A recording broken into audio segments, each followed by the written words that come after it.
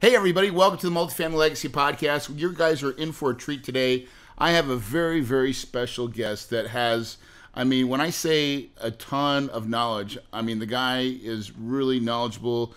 I think you're going to be impressed with his analytics and his data, but Neal Bawa he's affectionately known as the mad scientist of multifamily, and he's a technologist and entrepreneur, and he's in love with the power of numbers to create profit for his real estate investors. He is the CEO and founder of, and I'm gonna kill this. How do you say it? Grocapitus. Well, just like it's spelled, Grocapitus, a commercial real estate investment company. Neal has well over 1,000 plus investors. Forget about units. His current portfolio is over 2,000 units and beds, over $150 million in value of his portfolio. And so, Neal, welcome to the show, brother. Thanks so much for having me on the show. I've always wanted to be on the Kahuna podcast, and I finally get my chance thanks to that meeting in Dallas. Yeah, it's so funny. We were talking about, just podcasts in general, and a lot of them are not teaching. Sometimes, it's great to have guests on, but we want guests to bring value, and really you got to disrupt it a little bit. And that's really what we were talking about before we even started was the dirt, right? Yep. So let's talk. Let's just jump right into it. Or first of all, let's kind of back up. Let's give me your quick success story, and then let's talk about data, and then we're going to go into markets. How does that sound? Sounds good. So I'm a technologist. I'm a data geek, a self-professed data geek, and that's how I ended up with that mad scientist of multifamily nickname. And I got into real estate in reverse. I was in technology, running a company with hundreds of employees, and the company needed new campuses to be built. So unlike most people who start with single-family rentals, I actually started with a multi-million-dollar campus that we built in Fremont, California in 2003, and we followed up with a bigger campus in 2006 and did an informal syndication because we didn't have enough money to build that bigger campus, so we kind of aggregated money. I didn't know the word syndication even existed back then, so probably broke every SEC rule that was ever written. But the intent was not to do real estate. It was just to basically build up our business. And then starting 2008, I started investing in single families. I bought 10 single family homes in California. That went really well. Then I got overconfident. I went to Chicago and I bought 10 triplexes there, and that was a horrible mistake. I bought in a absolutely distressed market, and I realized that, and I basically found a huge number of offshore resources in the Philippines to basically lease up those properties. So I became a leasing expert. So you can say good things came out of bad things. And I also wrote a course called Real Focus. It's a real estate demographics course that teaches you how to invest in the best cities and neighborhoods in the US. And I stuck that on udemy.com, and it sort of went, supernova, and there's 3,000 or 4,000 people taking the course at any point in time. But it truly does, in 90 minutes, turn you into an expert on real estate. You never even need to go there. You end up learning everything. How do you get to it? Can we just plug it now? Yeah, so that course is udemy.com/realfocus. It is a truly free course. It doesn't ask you to upsell anything. It doesn't ask you to give your email address to me. It is basically the result of my frustrations having purchased in South Chicago in a really horrible area. Everything I learned, I poured the learning into it, and it's a very powerful course, and I can tell you more about it if it's appropriate for this podcast. Oh man, well no, hey, listen, I love that stuff. Listen, anytime anybody's just sharing the real stuff, and because if you really back up for a minute, what you just said is what happens to real investors. You come and you start doing some stuff and you get some success and you're like, let's try it in a different spot, or let's try to do something different. And sometimes we get our butts handed to us. Yeah, and it doesn't feel good. I think that happens more often than not for new investors, right? It almost seems like everybody needs that to happen, and I don't think it needs to happen. I lost, $250,000 to $500,000 of my personal money in Chicago, not because I lost that money, but I lost opportunity in better places, exactly. And the value of my properties would have gone up. So I still count it as a loss, even though I broke even. Yeah, but the breaking even and then you have to solve the problem. And it's in solving that problem that you created for yourself. That is, and then now you've taught millions, right? So that's. Yep. So let me tell you about the system itself. So Okay. I call the system real focus. One thing I realized early on is demographics controls everything in real estate. And most people are looking at the roof and the foundation, and they're looking at basically what the property looks like, and they don't understand that their fate is really driven by demographics. So I give my students, I'd also teach boot camps about this. The course itself is free. I give my students 5 city focuses that they should understand. And I also give them 5 for neighborhoods. So I tell them, okay, first figure out which cities you want to go in. You want to figure out the best cities, the worst cities. Well, apply these 5 focuses. The first focus is very simple. It is population growth. And I tell people it's not important that you should have population growth. It's important to know how much population growth. So I tell people, go to Google, type in the name of your city. Let's say you're investing in Columbus, Ohio. Type in Columbus, Ohio, hit enter, and then look at basically the population growth over the last 16, 17 years. You want to have 20% population growth in a city that you're investing in. So Columbus is a perfect example of a city that meets that. Detroit is an example of a city that doesn't meet it. St. Louis is an example of a city that doesn't meet it. Dayton, Ohio is a city that doesn't meet it. A lot of, cities that are popular for investment, Atlanta, Phoenix, Orlando, crush that number because they've had tremendous growth in the last 15 to 17 years. Why 15 to 17 years? Because it's very easy to get data on the web from 2000 to 2017. So I use that as my benchmark, and I say over the last 17 years, you want to have about 20% population growth. Wow. Now, if you get that 20% population growth, and you'll notice cities that are over that threshold. What does that lead to? Well, it leads to increases in people's income, because as more people cram into an area, that tends to boost the incomes in that area up, right? So what is the income level, right? So the next principle, the second principle is you want the income levels in the city that you're investing in to increase by 30% in that same time frame, 2000 to 2016, 2017. That time frame, instead of a 20% increase, you need a 30% increase in the actual income levels. Now, where do you get that data, right? So it's easy to talk about data, but you have to get it from somewhere. But it's really, really simple. There's a website. It's called city-data.com. That's city-data.com. Go in there, type in your favorite city, whatever city you want to experiment with, right? So I type in Columbus, Ohio in all of my examples, and I hit enter, and you scroll down a little bit, and it'll show you median household income. It'll show you a line, and you'll notice that there's 2 numbers. There's the latest number, and then there's a number in 2000. All you have to do is figure out the delta between those 2 numbers. If the delta between those 2 numbers is 30% or over, that's a great city to invest in. Boom. Doesn't matter the size. It doesn't. It could be as big as Los Angeles. It could be as small as as Deltona Beach. But this number, the 30% income growth number, is critical for your success as a real estate investor. So that's my real focus number. Because I want to say why. Well, right? To me, so the immediate question is why? What does that give you, right? What does that income growth give you? And the answer to that question is it gives you home price increases.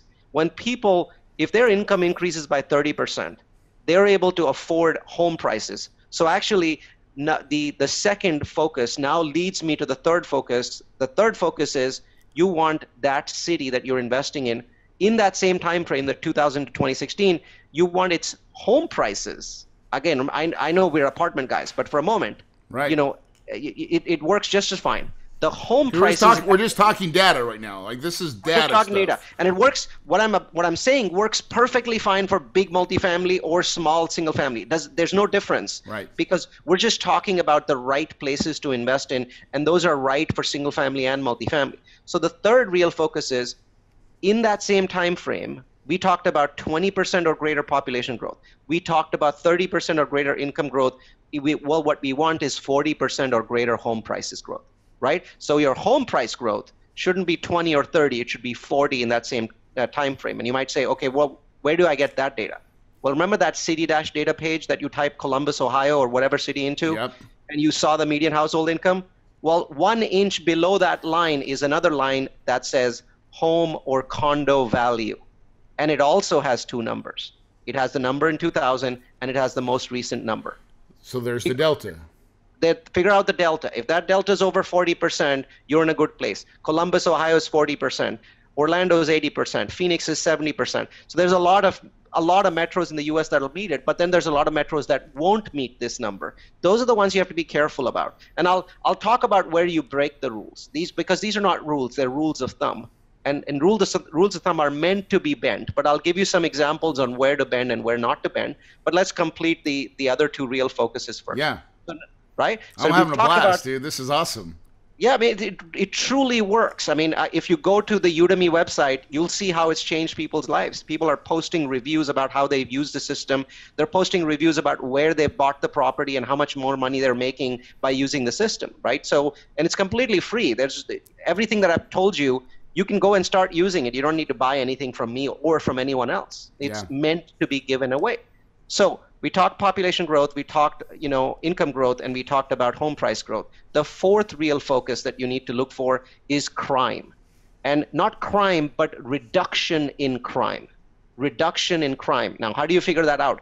Well, that same city-data page that you're already on for that favorite city of yours, I want you to scroll down. It's going to be many feet. So keep scrolling and scrolling and scrolling, and eventually you'll come to this big table. And that table says crime statistics for whatever your favorite city is. Well, I want you to ignore the whole big table and go to the very last row of the table, and that row is blue in color. So ignore all the rows, go to the blue row. And what I want you to do is in the blue row, the number on the right, the absolute far right, which is the most recent number, make sure that number is below 500. So that is the city data crime index. And you want to invest in a city where the number that is most recent, you'll see the years. You'll see a table that says 2003, 2004, 2006, 2017. The most recent number, make sure it's below 500. And then I want you to do one additional thing, which is look at the entire row going from left to right. Make sure that there's a smooth decline in crime. In all of my research, the one thing that I figured out is this. Home prices go up in every city as crime goes down. I have never found there to be an exception to this rule. Home prices are inversely correlated with crime, and because home prices are going up, your rents are also going to go up because rents are tied to home prices in a certain market. Exactly. And so in my mind, there's no better indicator than reduction in crime. Now, there's also, I don't have a real focus for this, but I want to give you this piece of information. Home prices are also tied to education. And crime decreases as education increases. So cities that have great universities tend to have a decline in crime, which means that they also have lower cap rates, right? So that's usually good for us when we're buying multifamily. You want to buy something in a market where the cap rates are going to keep decreasing over the next 10 years because the prices are going to increase in your favor as an investor. It doesn't matter if you're buying a single family or a 200 unit, both of those, it's in your favor if crime's decreasing. So let me give you examples. Columbus, Ohio, the 2003 number is going to be close to 800. That's a bad number. That's a very rough city to invest in. But you know what you'll notice is each year that number is dropping in Columbus, Ohio because of Ohio State, because of all the healthcare systems they've put in, because of all the businesses coming into Columbus. And you're going to keep seeing that number is dropping. And today it's dropped below 500. It's actually at 414 for the most recent year, right? Compare that to some of the other cities that are very rough, like Memphis, still way above that 500 number. Right. Detroit, well above that 500 number. Oakland, California, well above that 500 number. Doesn't mean you can't make money in Detroit. That is not what I'm talking about. Right. What I'm saying is it is much harder for you to find good properties. If you're going to go fishing in a pond, pick the right ponds to begin with. Exactly, right? Don't go against the flow, right? So another way of describing this system is this, okay? So you're in a plane, and that plane is flying to Corey Peterson's house, and it's flying at 550 miles an hour, okay? But now, all of a sudden, you have a 200-mile headwind, okay? Well, guess what? Your plane's not flying at 550. It's now flying at 350, right? Because the wind is pushing it back. Well, if you use the real focuses, instead of the wind pushing you back in places like Detroit, you're now finding cities where there's a 200-mile headwind. Yeah, and you just flip the plane around. Now you're going... You're going 750 an hour, not 350 an hour. So you've more than doubled your speed, which means that you're going to surprise Corey by showing up at his house much sooner than you're supposed to. Well, the same way, You may get a surprise when you do that. it's like, Corey's like, oh my God, weren't you supposed to show up, 2 hours from now? Well, in the same way, you can get your returns instead of 5 years, you can get to them in 2 or 3 years because you have these demographic tailwinds, right? A 20% population growth is a massive tailwind. 30% income growth, 40% home price growth. A reduction in crime is a massive tailwind. The last tailwind, the last real focus at the city level is jobs, right? And when we look at jobs, we don't look at the last 15 years of jobs. Trust me, that is a bad way to look at jobs. We simply look at the last 12 months. Because what jobs do is they create a frenzy in a market. They create a frenzy. They drive up home prices. And every time home prices go up, a certain percentage of people get priced out of the market, and now they have to rent, and they are your customers. Yeah, so it's happening in Phoenix right now. Yeah, Phoenix is a perfect example of the job market basically driving people who could have bought homes now into the multifamily market. And it's the affluent multifamily market because this guy's not poor. He almost had enough money to buy that single family home. He was almost there, but then the prices went up another 5% and basically he got priced out. So what he's going to do is he's not going to go buy old units. He's going to go into a nice multifamily with nice rehab units, hopefully one that is owned by you, right? Or a nice single family rental home that is hopefully owned by you. So remember, the concept here is it doesn't matter whether it's multifamily or single family. When you get these tailwinds, you get massive increases. All of a sudden, you look like a freaking genius, right? Right, yeah. The mistakes that you're doing are hidden because the tailwind is hiding all of your mistakes. But you just, right? yeah, exactly. Well, not only that, I mean, but I love this idea of just taking what the market's giving and finding the markets that are giving the most. And those markets are giving all the time, right? Again, the beauty of it is everything's easier. Your delinquency is lower. Your occupancy is longer. Your rent increases have to be higher. I mean, that's where I'm thinking that it really rents happens. Like crazy, right? It's so much crazier. And you're like, well, why don't I just go look at rent growth? No, by looking at these metrics, you understand future rent growth.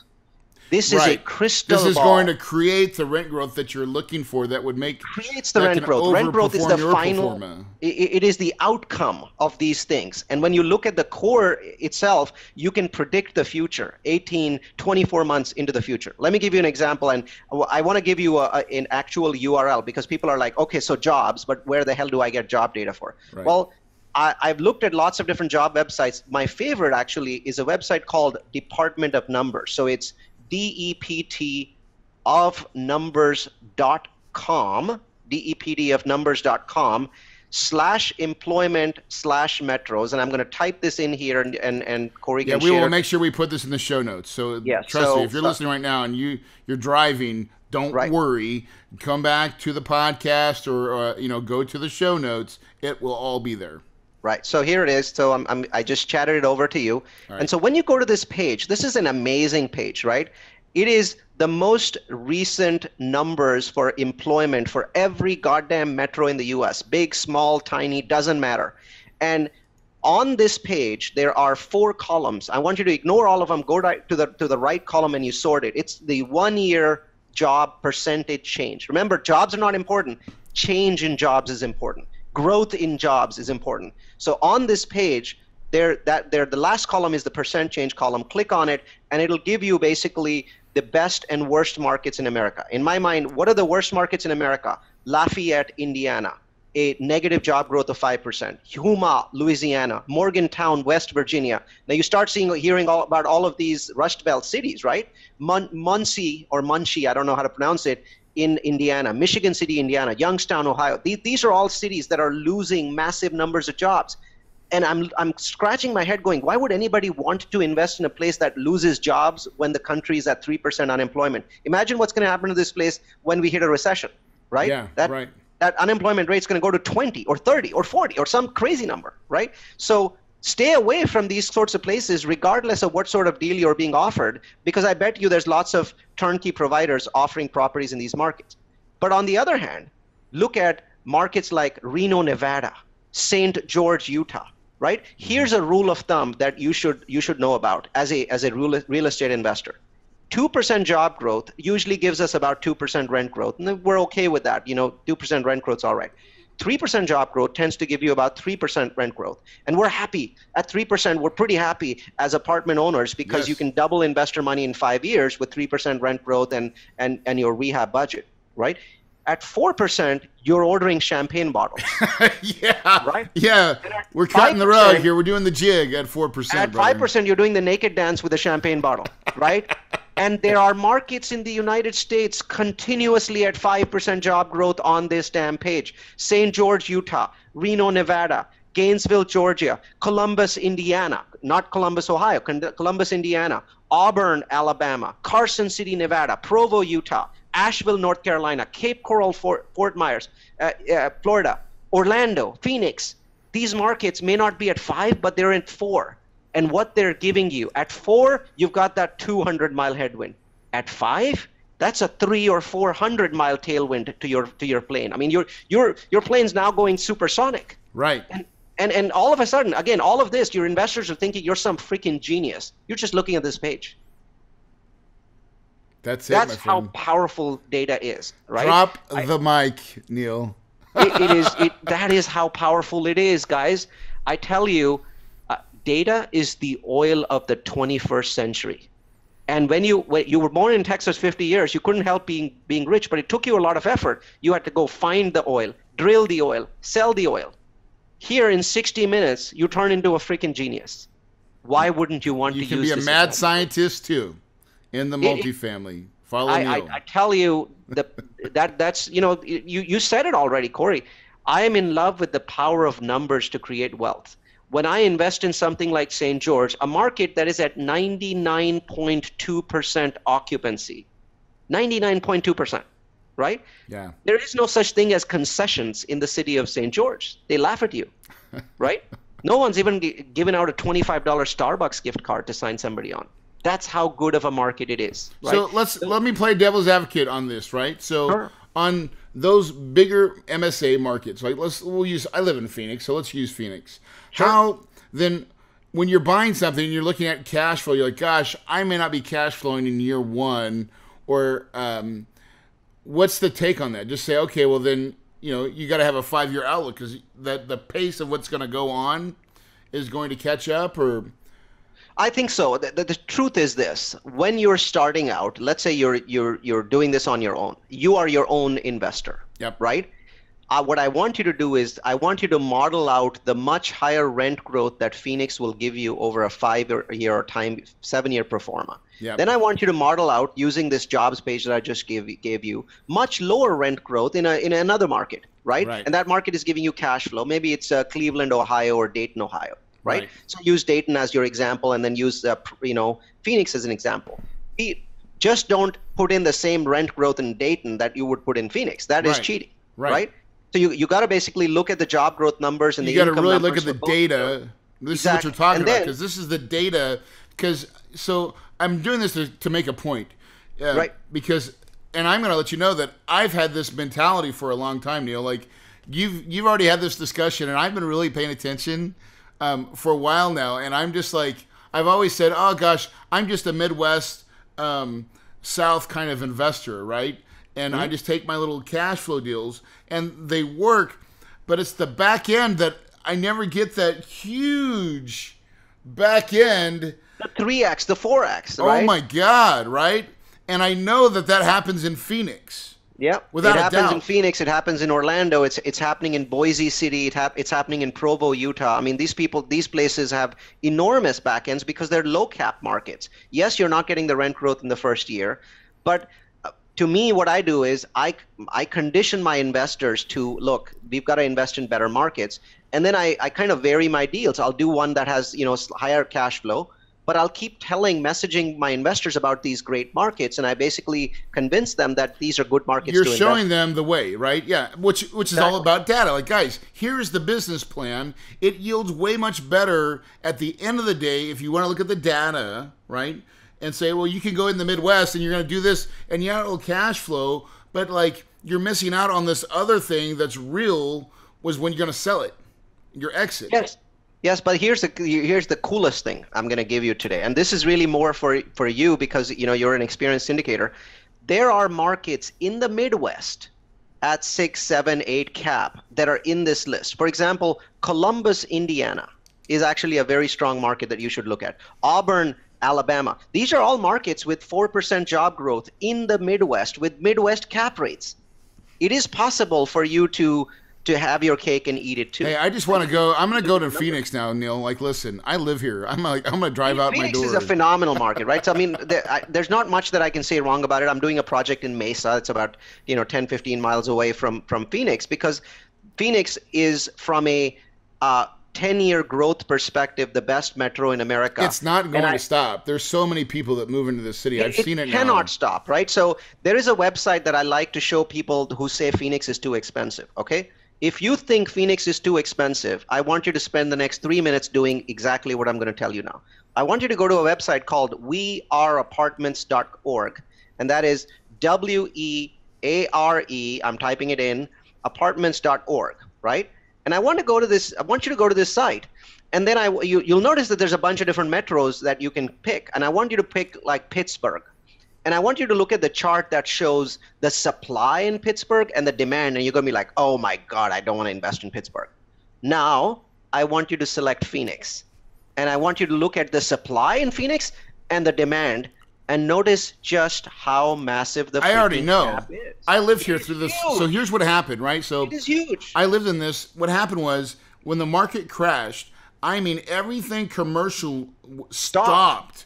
And it didn't like ebb. It stopped for 5 to almost 7 years. Yep. Just in the last 3 years, they've really got, and they're building all these apartments everywhere, but they are so far behind that they cannot catch up now. Exactly. It takes a long time to catch up. So Phoenix, in my mind, is one of those markets that needs to build at its current rate for 6, 7, 8 years for the market to catch up. Might even take longer because of inward migration. What a good, but using your data again. So this is, man, I'm loving this podcast, by the way, Neal. Right? I love, I've never looked at data quite like, I mean, I look at data a lot, but never quite in this fashion. And this is Neal is throwing out some cherry bombs here that you got to go look at all these websites that he's talking about and understanding this, because I know it's true, because I've been in I was in one of my last deals that I did a 3x on it, right? I bought it for $3 million. I sold it for 8.8. This is in South Carolina. Uh-huh. And it was just the particular market that was really hot, because I didn't know at the time, but I guarantee population was there, the income and the home prices, and because there was lots of new jobs being created as well, and it was a smaller little, and dude, we killed it. I think some of those smaller markets today are better. Obviously Phoenix is an exceptional market, right? So I mean, there's maybe we say the greater markets like Phoenix in the whole country, around right? Yeah. But if you're looking at some of the smaller markets, I really see a lot of opportunity there. I mean, I'm investing. One of my favorite small markets is St. George, Utah, and it's a 200,000 person metro. But you drive through the canyon and you're out, right? Yeah. Yeah, I mean, 3 million people come through to the national parks, and so the city is very affluent, and it has almost no delinquency, right? So I think that there's a lot of money. I mean, if Utah's too far for you, look at Gainesville, Georgia. That's another market that is not considered a secondary or a primary, but it's very, very powerful. I think the job growth there is so insane that whatever you do, you'll be swept along. So I tell people that some of these markets are either singles, twos, or home runs. I mean, you're not going to strike out. And that's the name of the game. Listen, if you can go through, I mean, the real deal is, like, when you're first starting out as a syndicator and raising capital and trying to, there's so many things you feel like so many hats you got to put on, and you're always nervous as hell. And sometimes knowing that you're in the right market is the confidence factor that you need to know that, because it would, just like you said, that tailwind can kind of mitigate a lot of sloppy mistakes that you might make on your first deal.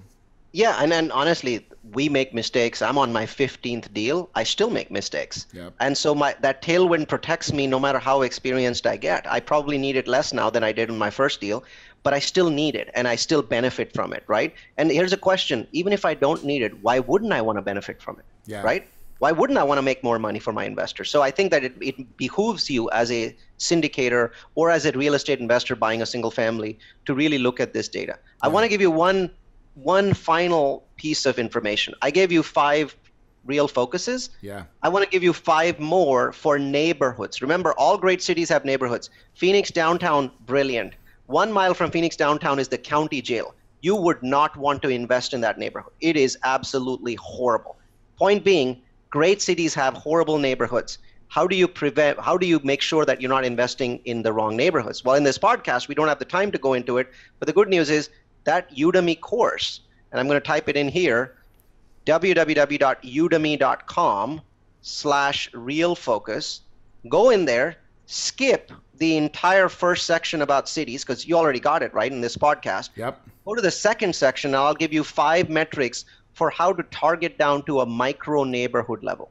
And I bet you, if you'd randomly pick 10 addresses in the US, anywhere, maybe these are turnkey homes, you will notice 1 or 2 are excellent, 1 or 2 are good, 5 or 6 are totally horrible. And that's how powerful data is. Without getting onto a plane, without even doing a Google Street View, you figured out everything about that area. And you can go back to that. I challenge you to do this. Go back to that turnkey provider and say, well, this is a shitty area because of these reasons. He is not going to dispute it. They are relying on you not knowing this data to sell these homes. I totally agree. Neal, listen, we're almost almost out of time, but I want to talk about real quickly lifestyle, right? Mm-hmm. Going into this business and looking where you started and where you're at now, can you tell the audience what the difference is in lifestyle and what it's done for you and your family? Yeah, for me, I mean, I just came back from a vacation in the Cayman Islands. So to me, I'm not into the expensive cars. You know, I do live in a fancy house. Number one, I love working from my home, which is great. So I have 23 team members. They're all in different parts of the world. And the only time I put on a jacket is for the podcast, right? Or I put on my Hawaiian shirt. So there we go. That's it. I mean, I think it's freedom. I know money is important, and I know money will be important to you. But in the long run, I think the biggest thing that you gain is freedom. The ability to simply say, I'm off next week, or I'm off next month. So one of the gifts that I'm giving my business for 2020 or myself is I'm taking a month off. You know, we call it a sabbatical. I'm just basically going to plan a month. You know, my staff will manage the company and I'll take it off. Doesn't mean that I work any less hard. In fact, you know, I used to be a technologist and work for the same company for 16, 17 years. I think I work at just as hard. But number one, I have peace of mind. Nobody's firing me. Nobody's doing that. Number two, I'm building legacy wealth because a lot of my wealth is basically coming when my properties are being sold, and that's capital gains. And so I get to keep a lot of that money and not pay it to the tax man. But I think the biggest thing is freedom, knowing that if tomorrow something happened, you know, my family's life would be better because of all this legacy wealth of properties that would be selling in the next 10 years. It gives me an incredible peace of mind. I think that I believe I've achieved true happiness, and money is only a part of that. It really is, brother. Control over your destiny is the biggest part of it. Man, you couldn't have said any better, guys. Listen, for everybody that's just listening to this podcast, you just got a treasure trove of links, of data, of places to go. Neal gave you a course for free. Neal, listen, you know, first of all, I want to thank you for coming on the podcast. I know you've listened to the podcast before, and to have you on a guest is very, very special to me. Guys, if you're listening, you know, the power of your mind is everything. Neal just talked about his lifestyle and the change and what it does for in his family life. And it's really not about money. Money is a byproduct of what we do, but it's really not what defines us. It's really what's in between your two ears, your mind. It's the most powerful tool that you will ever have, guys. And if you can believe it, you can achieve it. And your paradise is possible.